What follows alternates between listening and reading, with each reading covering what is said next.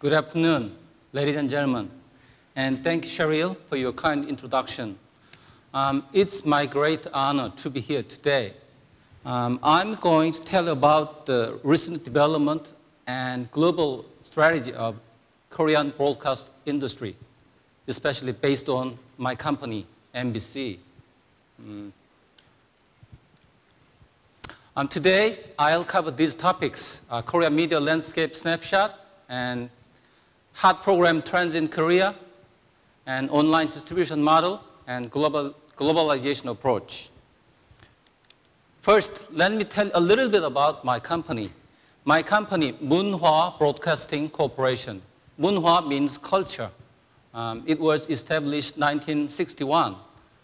And so it's a 51-year-old company. We have one terrestrial television channel and 3 radio channels and 5 cable channels. And let's look at Korea media landscape snapshot. We have 50 million population in Korea and 22 million TV household, and we have 97% of broadband penetration, one of the highest in the world. And smartphone subscribers are 30 million. And there are 3 major terrestrial channels in Korea and more than 100 cable channels. And total broadcast revenue for last year was $10.2 billion US. First, let me start the K-pop worldwide success story. I think this guy, Psy, he got an ugly face and poor body shape for an entertainer. But his Korean lyric song, Gangnam Style, gained 850 million views on YouTube. So he became the king of the YouTube. It means local stars can be a global star. I think at this time of the day, after lunch, you feel sleepy. So I will play Gangnam Style for dancing, and let's stay awake. Yeah. Why don't dance? Please dance.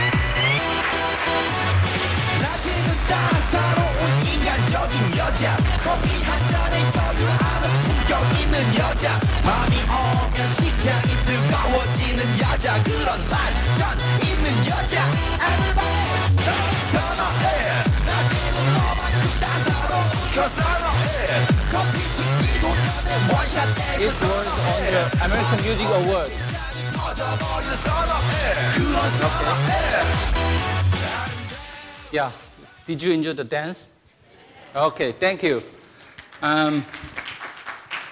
Thank you.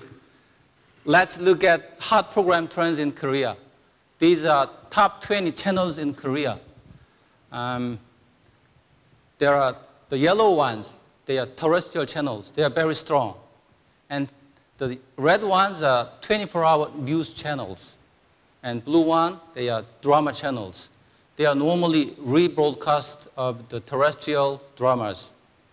And the green, they are movie channels, mostly Hollywood movies.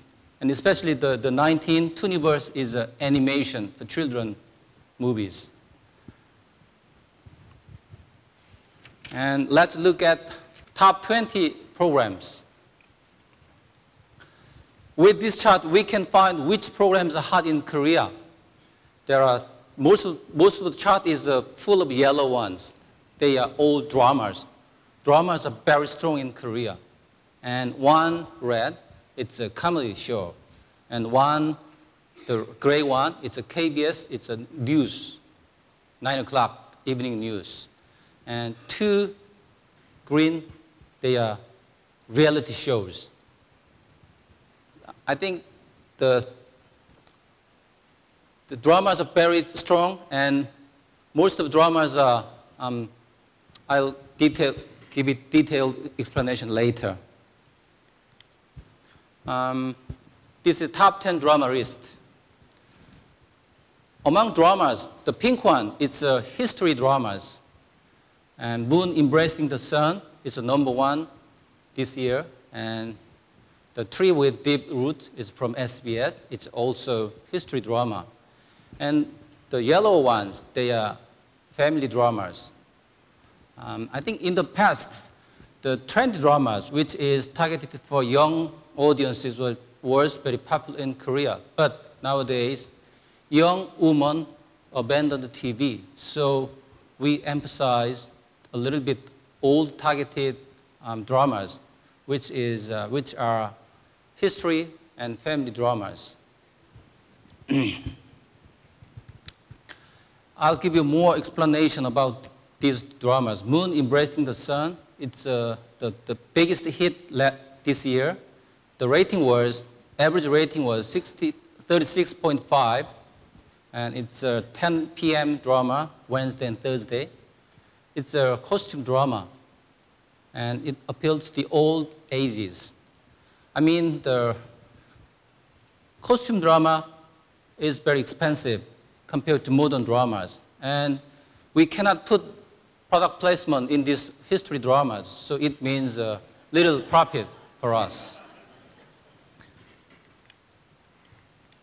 But this is an opposite story.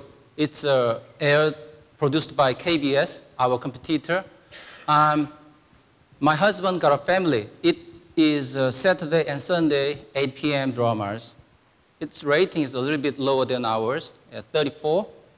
It's a happy ending story and family-oriented dramas.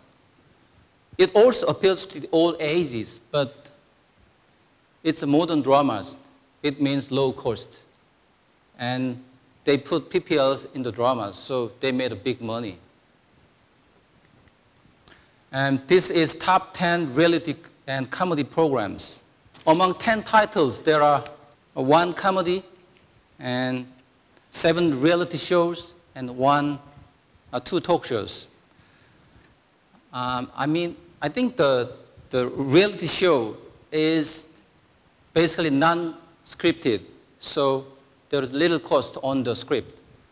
But we use more than 20 or 30 cameras to produce these kind of the reality shows. Compared to the script, camera crew is very cheap. So they use lots of number of cameras. And also the using of the non-linear editing made these things possible. Without non-linear editing, we cannot produce this kind of the reality shows, because more than 20 cameras are using, and they are edited later. It makes very good programs. Next, I want to tell you a very interesting trend, 3 kind of interesting trend in Korean dramas these days. The first one is the foreign stars come to Korea. Fuji Mina and Yoshitaka Yuriko, they are all Japanese actresses. They appear on Korean dramas. I think it signals the influx of Japanese money is coming into Korean drama fund. And also, Chinese and Hollywood fund is knocking the door. They want to invest in Korean dramas. Second, foreign cities come into Korean dramas. We call it destination marketing. For the international cities, the exposure to Korean TV dramas attract Asian tourists because our Korean programs exported to Asian countries. And also for our production side, foreign cities are a very good attraction, appealing factor to Korean audiences. So it's a kind of a winning situation. I think the drama, Boys Over Flowers, is a very popular drama. It was a perfect example. It was shot in New Caledonia. It's the southern Pacific island. It's far from Korea, but after the show was very popular in Korea, the New Caledonia became the best honeymoon place for the Koreans. So nowadays, lots of the Foreign tourism bureaus are trying to put their cities in Korean dramas: Hong Kong, Macau, Okinawa, and Hokkaido.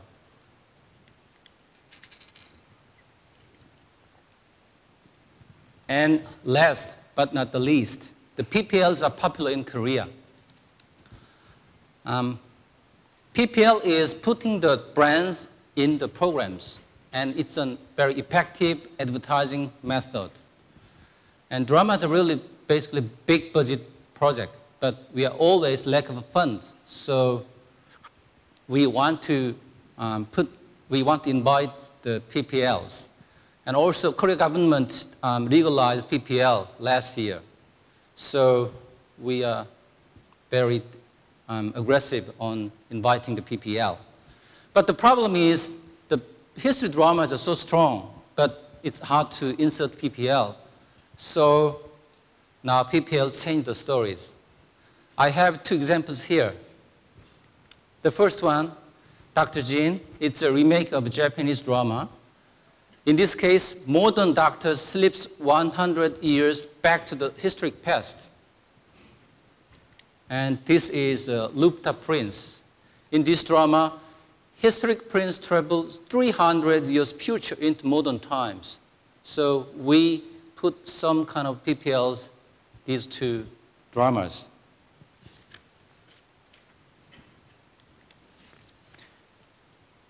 And let's look at new distribution method. I think nowadays people are away from at-home TV. I think there are three reasons. Penetration of broadband and mobile is very high, especially in Korea. And the increase of working women, they have very little time to watch TV on the real time.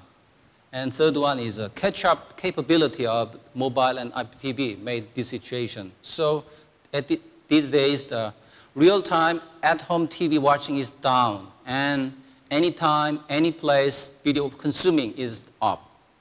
I think there are three types of shift here. The first one is time shift. Record now and watch later. And place shift. They no more watch TV at home. They are watching TVs outdoors, in the cars, in the subways, and schools and offices. With a PC, they watch TV programs on PCs, offices. And the device shift. They watch programs, they consume programs on TV, on PC, and on mobile. And also, there are lots of people are doing the social videos consuming, social media consuming. While they're watching programs, they communicate and they exchange ideas on the mobile through Twitter and Facebook. So, especially after the introduction of internet, people went to personal computers and mobile. And to serve these people, MBC made out-of-home program consumption easy. So we started the website 2000, and we started paid streaming service 2003. And we started download-to-own service 2006. And last year, we started high-quality service. It's a real-time streaming, 5K, and 1 mega, two quality, and VOD, video on demand, and download. And we started a single pricing with around 0.64 cents US dollar per episode. These lists are MBC's VOD sales top 10 list. Good rating means good sales too. And we also, to serve the three-screen market, we started paid three-screen service. It's a joint venture of the two major terrestrial companies in Korea, my company MBC and SBS. We started joint venture this year. We serve 32 live TV and 4 radio channels on this POOK service. The monthly rate is $4.45 US per month. We launched this service this year, July 23rd, and we got 1 million plus subscribers. And 65% of subscribers are 20s and 30s, they're young people. And paid service conversion rate is 8%. They are saying it's a very, very high rate. And we also going to global market. As I mentioned, Psy's Gangnam Style case, YouTube is a very good vehicle to reach global consumers. We started this service January this year. We have 9,000 plus hours video and 90,000 plus clips. And we got cumulative 250 million plus hits. And we are sharing the money with the YouTube. There are 5 channels: MBC World, MBC Classic, MBC Drama, and K-pop and entertainment. And when we go to global market, the language is the biggest barrier. But Biki.com became a very powerful tool for us.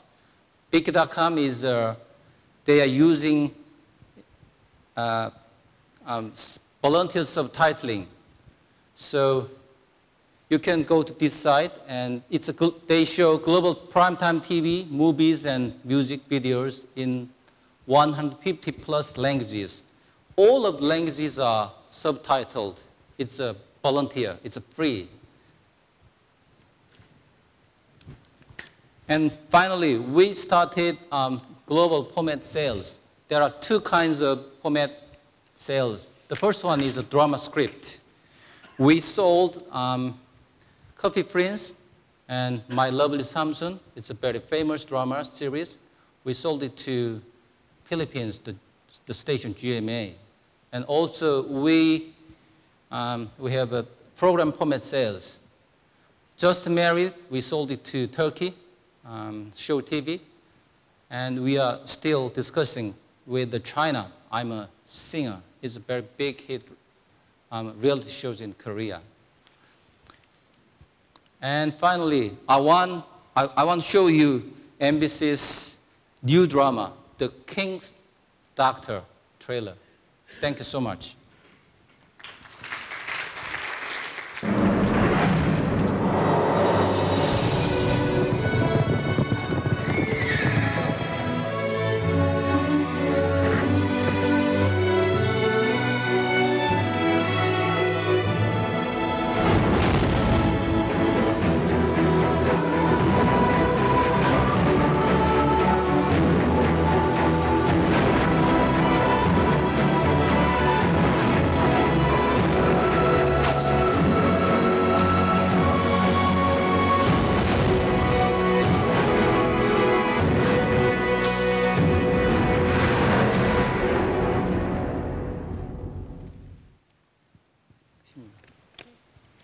Wow, what a great drama that was, and a great presentation that was. Thank you so much. But yeah, actually there's some information that was covered, very interesting in the sense that I didn't know. I've been covering Korean market for ages, and yet something like YouTube, you know, what they're doing with YouTube and some other websites, that's most interesting. So, Mr. Ahn, can I just ask you, how do you, I mean, most, I think, broadcasters in Asia would look at YouTube as a kind of a threat or piracy. I mean, how do you use YouTube as another form of platform? What benefit do you have?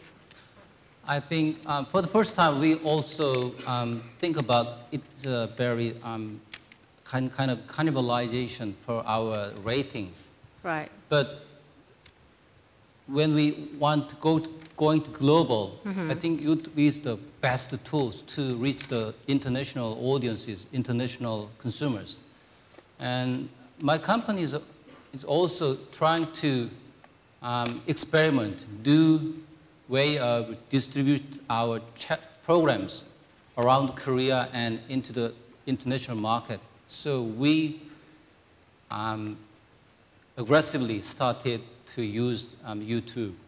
So you don't really look at that as a clash to your international distribution sales, nothing like that. I mean, I would thought that, you know, because of our international sales arms, you know, this YouTube will be definitely a clash or will prevent us from moving forwards, providing better, you know, opportunity for our clients. But that's not how you look at YouTube.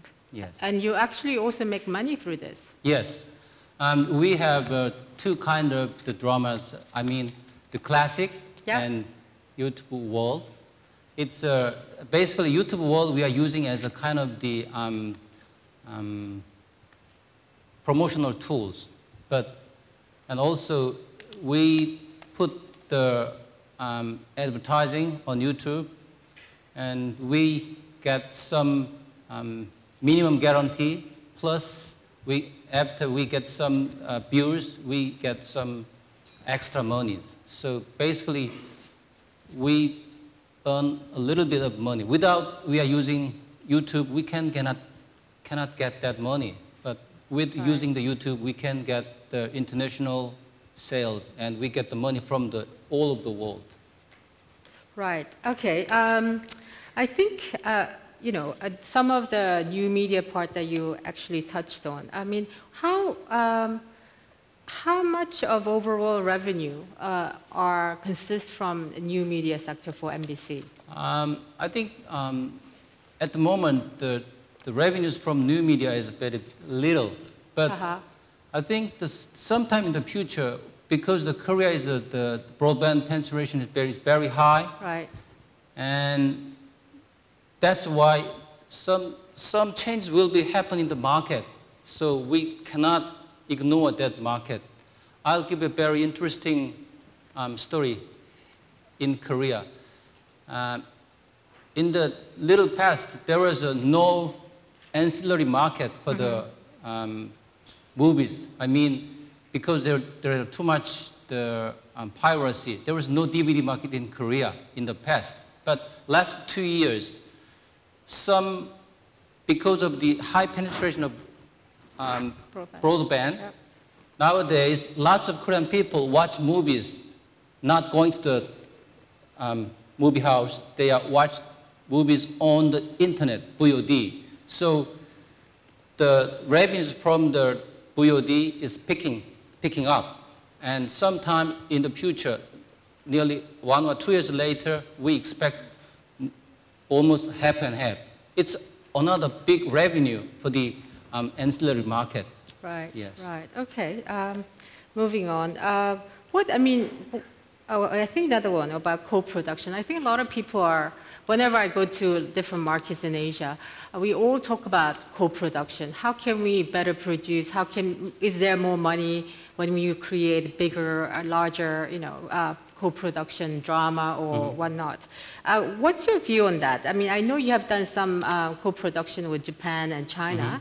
What's your plan on that? Do you want to do more co-production? And if so, what are the cases where you look into that? I think we tried many times to co-produce with Japan and China. Right.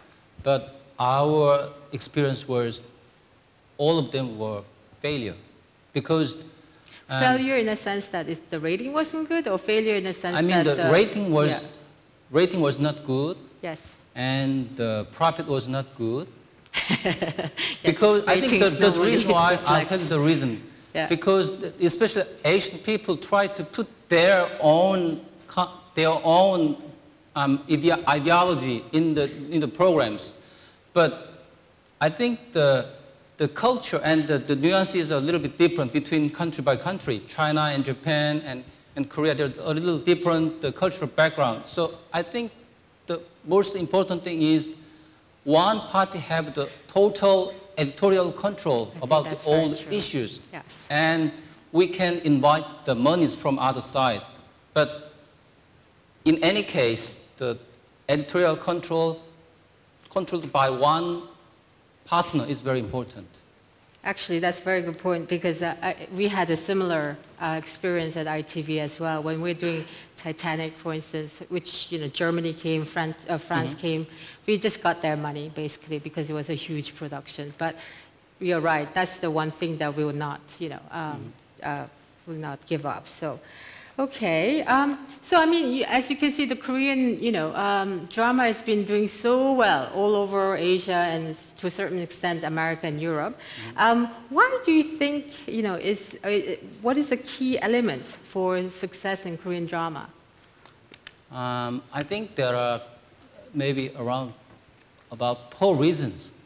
I think the first one is the very severe domestic competition in Korean market. For example, my company, MBC, we produce around 1,000 minutes per week dramas. Right. So there are 3 terrestrial channels in Korea. They fighting each other every week. So severe domestic competition is make our program strong. I think, and the second thing is the freedom of expression. I think last 20 years after our civilian government started 20 years ago, we can make any kind of programs, any kind of dramas. There's no limit on the themes of our dramas. So I think it's very important. Right. And third one is a channel explosion in the international market. I think in the past there was only one terrestrial only, but after the technological development, there is a cable, satellite, internet. They need lots of content. Right. Right at the time, the reasonable priced Korean dramas was there. I think it's a very good situation to export our programs. And the last one is Asian values. I think Korean dramas deal with respect for the elders, and we emphasize family values. And this kind of the Korean dramas covers the Asian values. These 4 reasons is, I think, the basic reason why Korean dramas are so strong in the world. Right. Actually, when I go to the market and talk to people kind of, a lot of broadcasters, in fact, ask me, believe it or not, Korean dramas are very, very expensive to buy. And I get it. I mean, I understand that your production cost is very high. It's going up, and the celebrities are, becoming more and more expensive. But are you making money at the end of the day? I mean, I know you said a drama, out of that 20 list that you had of top rating title, 80% was all drama. So are you making money through that, or are you not making money? What's going on? I think some dramas make money, and some dramas lose money. Because the main revenue for broadcasters in Korea is advertising. Right. But these days, the advertising is, we are experiencing 5-year consecutive decreasing the advertising money. Right. That's why Korean government started legalize the product placement. Right. With the product placement, we can invite the advertisers come to Korean dramas, and we can make very decent programs with funded by another revenue stream, advertising and product placement. Right. So we are trying to find new way of funding money to produce dramas. That's why we invite the foreign cities to put in our programs, our dramas, and we invite foreign funding. Right. We do everything to increase the revenue. And we also trying to decrease the cost, cut the cost. I think the biggest budget for the Korean dramas are writers and the actors and actresses. So we are trying to get the talented new writers, not very cheap writers. And we want to try to experiment with the low budget, the new face talent. Right, right. Thank you for that. Okay, so last question. So, I mean, I get this a lot. I mean, wherever I travel, a lot of broadcasters ask me, okay, so, you know, ITV is the largest commercial broadcaster in the UK. And the market at the moment, everywhere in Asia and Europe, TV markets are becoming tougher and tougher. There's more competition, and the TV advertisement market is going down. So they always ask me, what's your strategy for moving forward? Actually, I mean, we do have a strategy, but, you know, I don't know whether that's necessarily same one as in Asia. But what's your strategy for next 3 to 5? What's your focus next 3 to 5 years? What areas would you be focusing on? I think there are 3 reasons to changing the market. The first one is the demographic change. Right. And the second one is the technological development. Right. And the third one is regulation change from the government. Right. And what regulation are you talking about? What I mean, for example, the Korean government deregulated the product placement in the dramas. Yeah. And in Korea, we cannot put the commercial in the middle of the program. We call it the mid-roll. Right. We cannot put it mid-roll in Korea. Yeah. But if the government changed that regulation, we can get more money from the advertising money. But now, we can do that. So we are trying to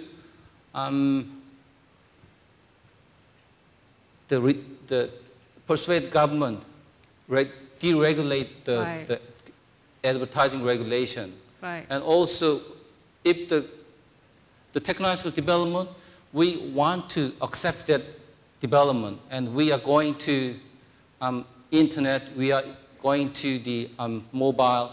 We put our programs on the internet, on the mobile, and that makes our audiences, our consumers, easy to access our programs.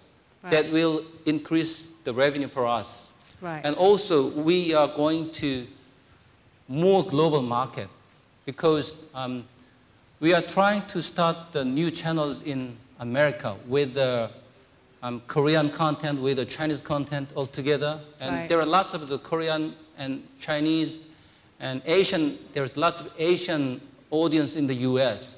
We are trying to cover that market with strong Korean content, with Chinese content. Right. We put them dub into Chinese and dub into Philippines, and then we're showing to the Asian audience in the US market. Okay, thank you very much. Thank you, Mr. An. Thank you. Thank you.